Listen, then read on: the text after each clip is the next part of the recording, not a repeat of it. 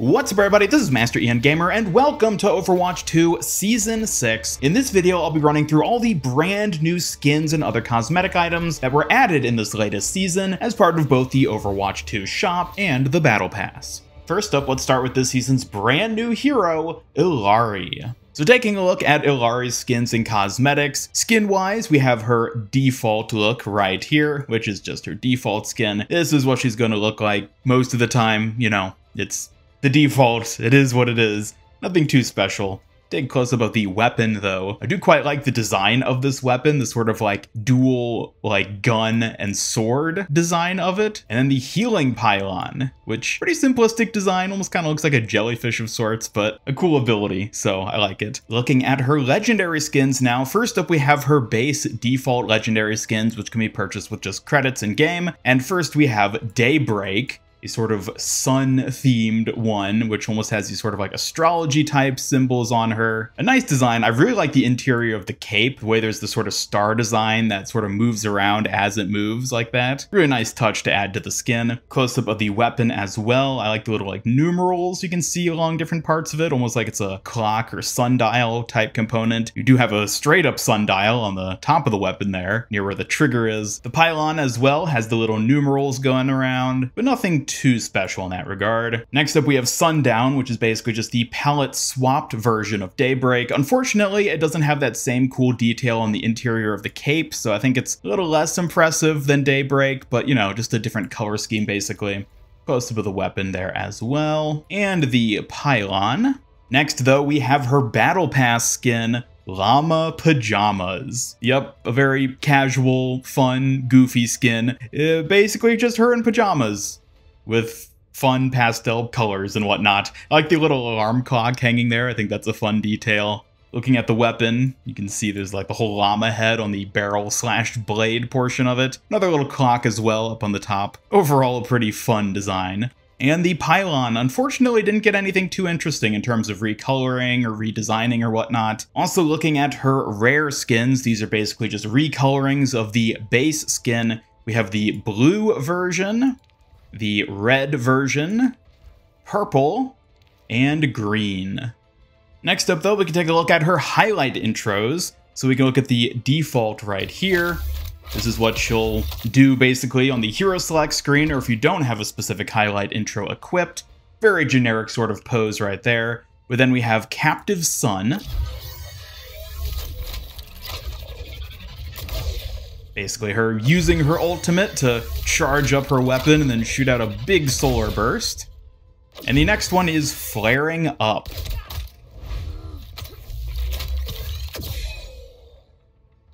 So yes, just another little actiony sort of pose there of her returning fire.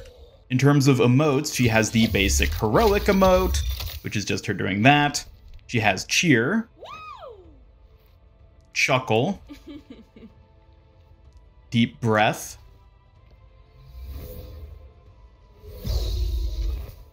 have a seat,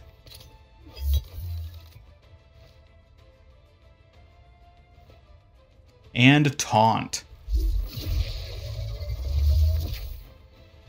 Taking a look at the victory poses, she has the heroic pose, basking. I think this is going to be a pretty popular victory pose to equip for her.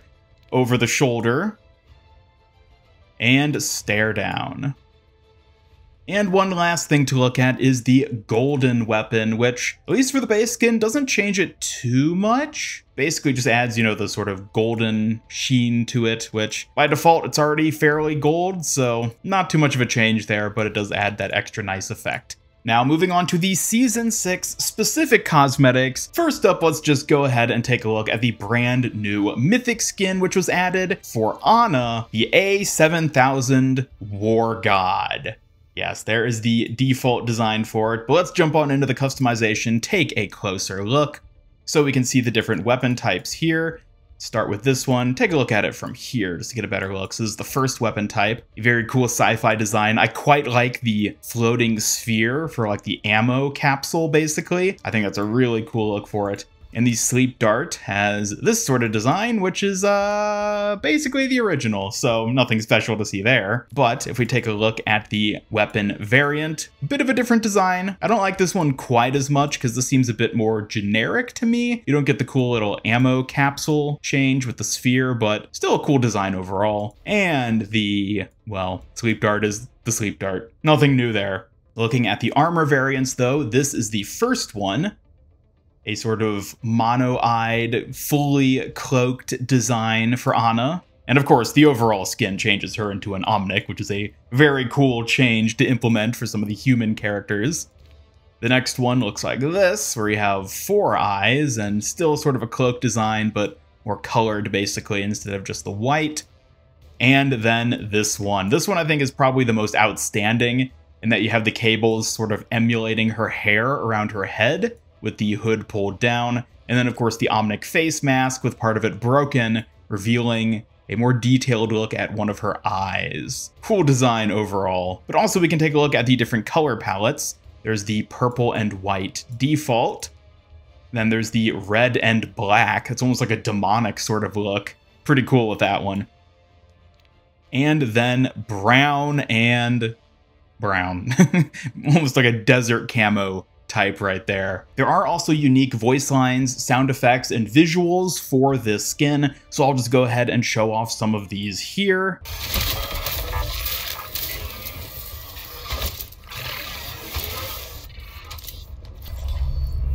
I will break this world.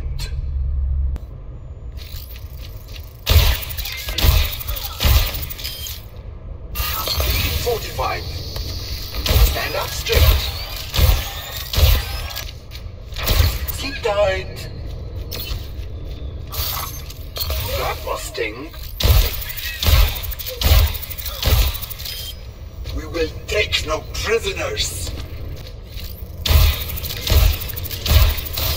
Beware the Iron Forest. Destroy them.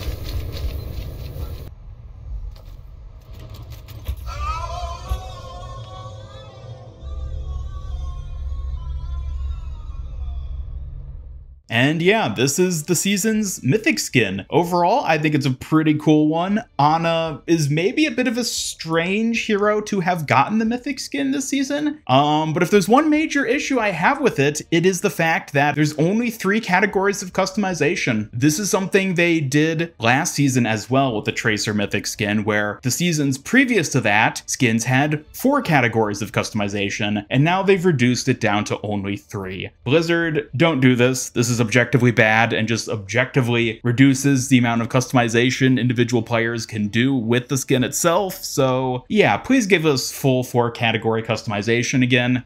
Moving on to the other new skins that have come in Season 6, we have Heavy Metal Junker Queen, which interestingly is actually just a palette swap of one of her older Battle Pass skins, but now it's going to be coming in the shop with this design instead. Take a close-up of some of the weapons and such as well. Again, merely a palette swap of an existing skin, which, you know, isn't awful. Sometimes a palette swap can be nice for a skin, but not usually as exciting as getting a brand new model. There is also the Rugby Epic skin, though. Bit curious that we didn't see this one as part of the Summer Games event, given that it's very clearly a sports-themed skin, but it is just an Epic, so nothing too fancy or exciting there in that regard. But honestly, I think the color scheme's nice. Junker Queen also got 2 brand new emotes, being Swagger, which is her walking emote. A lot of heroes have gotten walking emotes at this point. Usually they're part of the Battle Pass, and also the Dropkick emote, which I assume is going to be bundled in some way with the Rugby skin she'll be getting this season. Orisa got the Carved Epic skin, a wooden skin for her that adds a unique head and face texture there. Pretty cool. I think it's a pretty decent Epic skin overall. You do get the wood sort of finishing on the spear though, which looks pretty cool. So overall, yeah, decent Epic. Roadhog also got an Epic skin, Cairn, which is a stone sort of like overgrowth mossy type skin. A really impressive Epic skin if I'm being honest. A really interesting design. Taking a look at the weapons and Take a Breather capsule as well. All of them basically have that stony sort of texture going for them. Winston got the lab technician skin, which is basically just him in a lab scientist outfit, and I quite like it. It's very simplistic. It's almost casual in its own sense. The weapon as well, I think, is really cool looking. I quite like the design of this with all the little sciencey sort of like gadgets and tech hanging off of it, even with little like AA batteries, or maybe those would be like D batteries, because those are pretty big at the back. Basically some sort of weird lab equipment. So I quite like the design of this weapon. And he also got the relaxing emote, which is basically a new sitting emote for him, where he just levitates. Wrecking Ball got a new emote as well, which is rolling jog. This is his walking emote.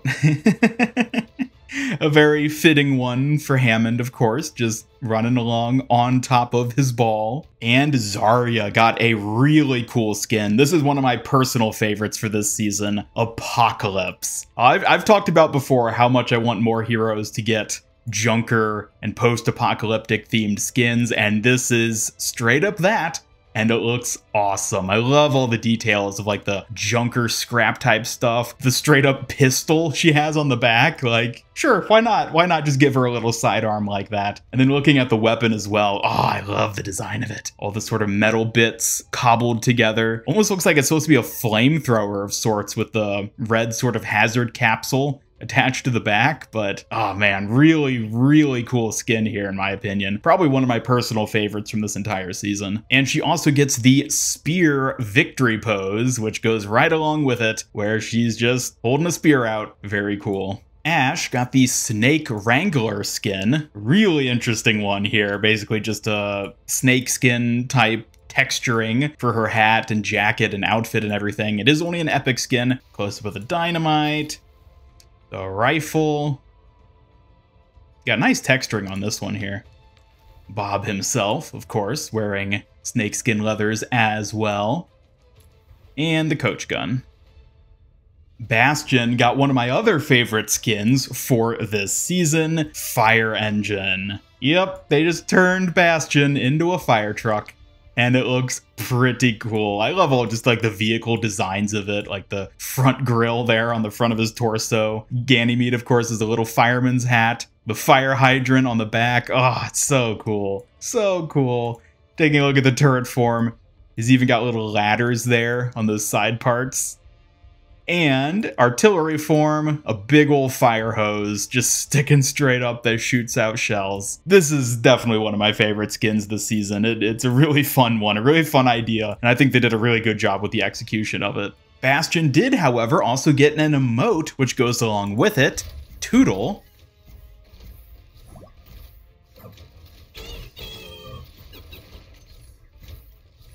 A pretty cute emote of him pretending to drive a fire truck, presumably.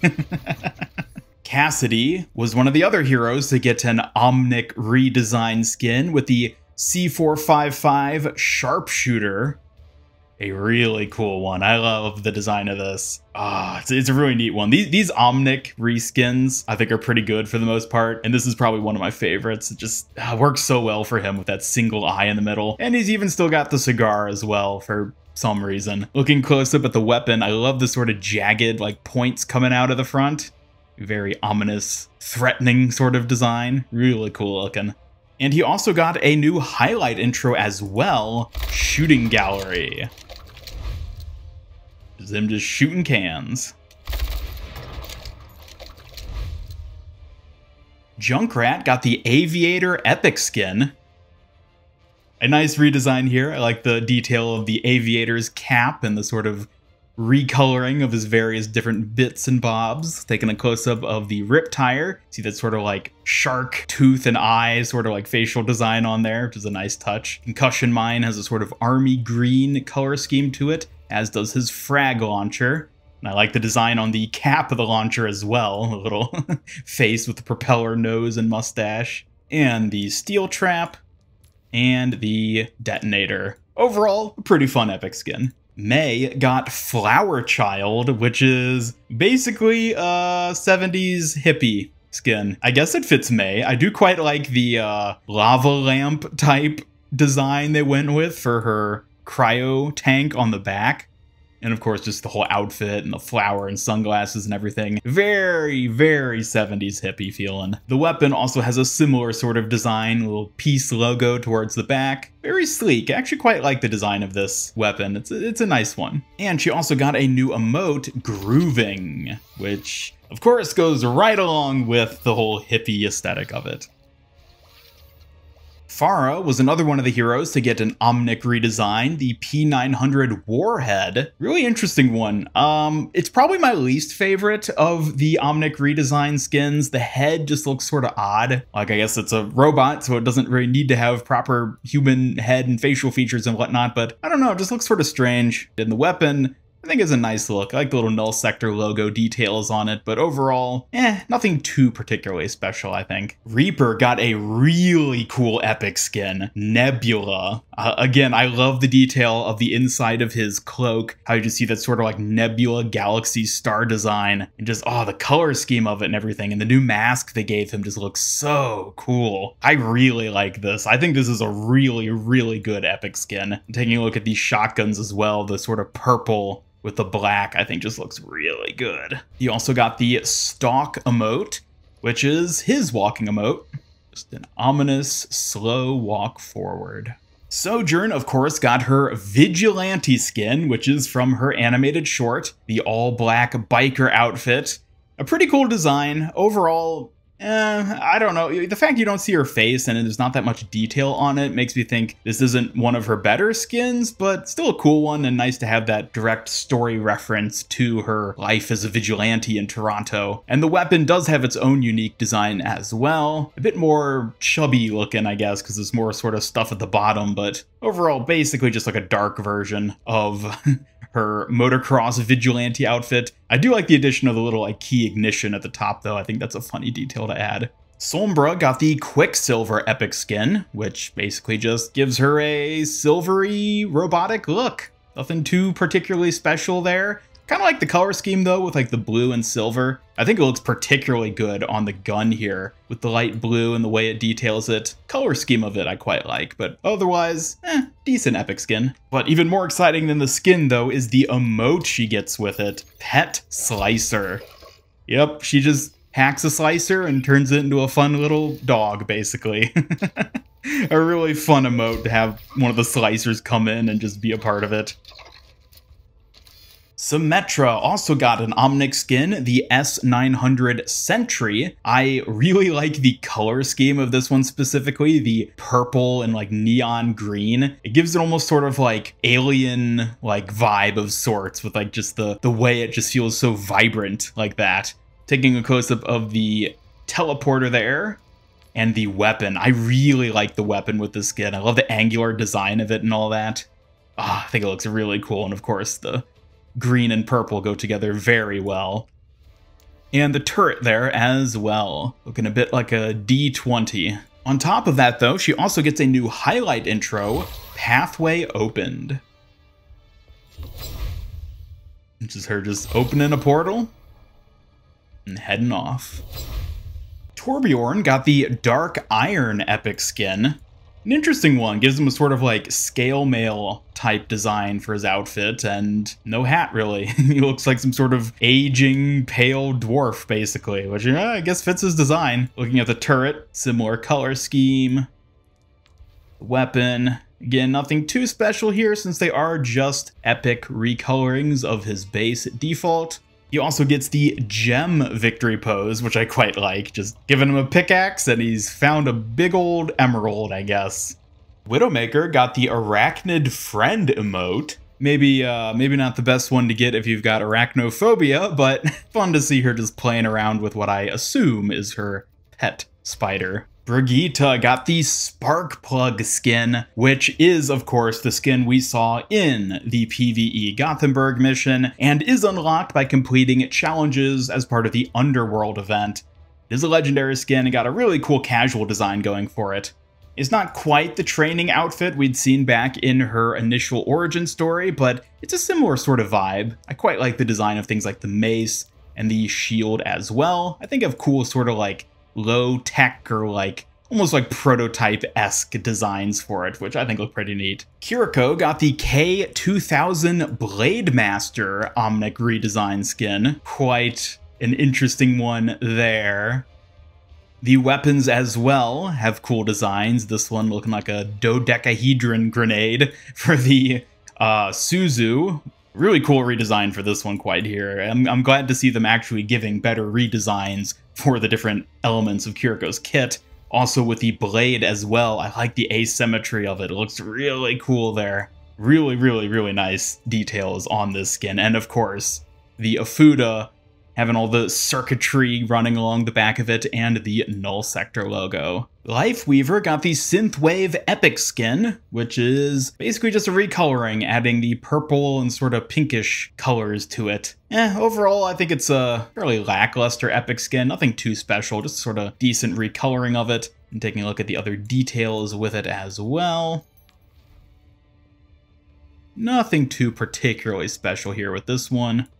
Moira got the Rosewood Epic skin, which is a particularly interesting one. A really sort of creepy design there with the flower kind of growing out of her eye.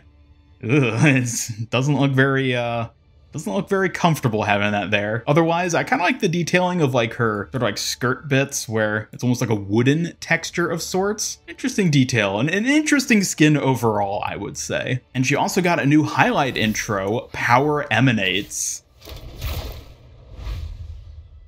Very, very iconic Moira main right there, choosing damage over healing. A fun highlight intro for sure. And last but not least, Zenyatta got a new highlight intro, Uplift. Yeah, honestly, it's nothing too special in my opinion. Basically just raising up the orb and having the camera zoom in. Kinda underwhelming, but whatever. And last for the cosmetics, let's take a look at some of the player profile customizations. Starting with the player icons, we have Null Trooper, Null Sector, Nebula Reaper, Dark Iron, P900 Warhead, Lab Technician, Karen Markings, Rosetta Hog, Aviator Junkrat, Apocalypse, A7000 War God, Carved Mask, Sparkplug, Snake Wrangler, Rugby Queen, and Llama. Also, we can take a quick look at Illari's player icons as well. We have the Illari icon, Healing Pylon, Inti Warrior, and Illari Silhouette. For the Season 6 name cards, we have Null Sector Invasion, Summit Karen, Gothenburg, Rio, Toronto, Nebula Blossom, Wood Carving, Rosewood, Snake Wrangler, Timekeeper, Llama Pajamas, and Eclipse. Now, Eclipse is actually interesting because it seems to be depicting an Illari skin, which isn't actually in the hero gallery. So I wonder if this is a skin we'll end up seeing being added sometime after the mid-season patch for Season 6, since sometimes they end up adding new skins during that, which aren't visible previously. So we'll have to keep an eye out for this one, because this one could end up being an interesting skin. And lastly, the Season 6 player titles are Null Trooper, Jump Jet, Slicer, Breacher, Subjugator, Vulture, Charger, Null Titan, Underworld Guardian, Nullifier, and Master of Heroes. So yes, most of these are just the names of various PvE enemies we encounter in the PvE missions, so nothing particularly special there, but a nice selection and very fitting with the Null Sector Battle Pass theme. So there you go, these are all the new cosmetics and skins that were added in Overwatch 2 Season 6 Battle Pass and upcoming shop updates. There may still be a few which we haven't seen quite yet that'll be coming after the mid-season patch, but of course I'll keep you guys all up to date as those get revealed, so be sure to stay tuned. And in the meantime, let me know your thoughts in the comments down below on the selection of skins we got this season. Do you like any of them in particular? Or maybe this isn't your season when it comes to the cosmetics they had to offer. Either way, be sure to leave a like if you enjoyed this video and subscribe, follow me on X, and come join my Discord server to hang out and never miss any future Overwatch news and content. Special thanks to my YouTube channel members who help make these videos possible, and if you'd like to join them to earn some cool rewards, then just hit that join button down below. And otherwise, this is Master Ian Gamer signing off, and until next time, have a great day.